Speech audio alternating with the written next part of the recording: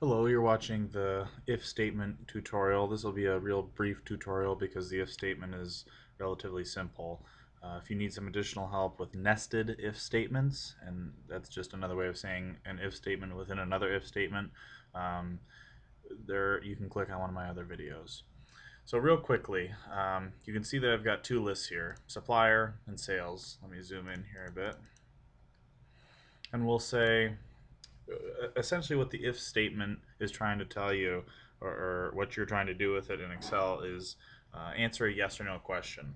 And so the yes or no question is if something is above or below a certain value, uh, this function makes something else happen. So, like most examples, the best way to illustrate this is with an example. And so I'll show you that here. And so I'll say um, sales over 20,000 for this column.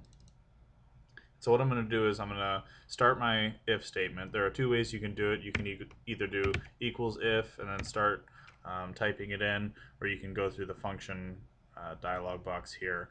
But I just like using the equals if function. And so you see that our syntax here is if logical test, and then value if true, and value if false.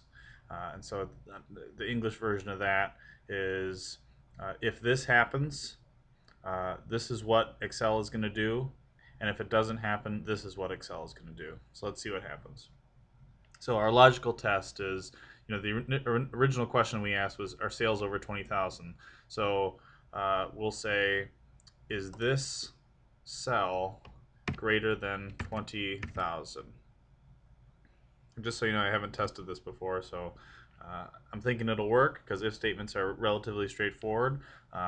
But please tell me in the comments if it doesn't for you. So the value if true will say yes, and you'll note that I put quotation marks around yes to tell Excel that we're going to put text in that field. And value if false, I'll put a comma there. The value if false will be no. And again, I put the quotation marks there. So each argument is separated by the comma, and then again the text is it has quotation marks around it. So we'll close parentheses, and when I hit enter, this should say yes. Okay, so that worked. So essentially we're asking, is this number in this field greater than 20,000? And the answer to that clearly is yes. Obviously, we could tell that just by looking, but the real value in an if statement is when you're looking at large sets of data and you want to, filter something out to say, you know, this is above or is below or comes before, or it's basically an and or question is the use of an if statement. So since I've got four more numbers, I'm going to drag this down. So I'll hold down my left mouse button and just start dragging, and it should populate all five. And so you see here, it answered all the questions.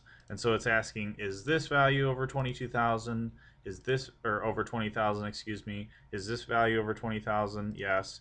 Is this value over 20,000? No. And same with these two. These say no. And so, for example, just to show you some of the flexibility within an if statement, just as an example, if instead of saying the letters no, you could say if the sales are over 20,000, then let's put this field uh, as the false value. So you can see when we hit enter, it populates that as the false value. So the if statement is just as flexible as every other function within Excel. It should be something that you understand and use readily to impress your boss. So thanks a lot. Hope it was helpful.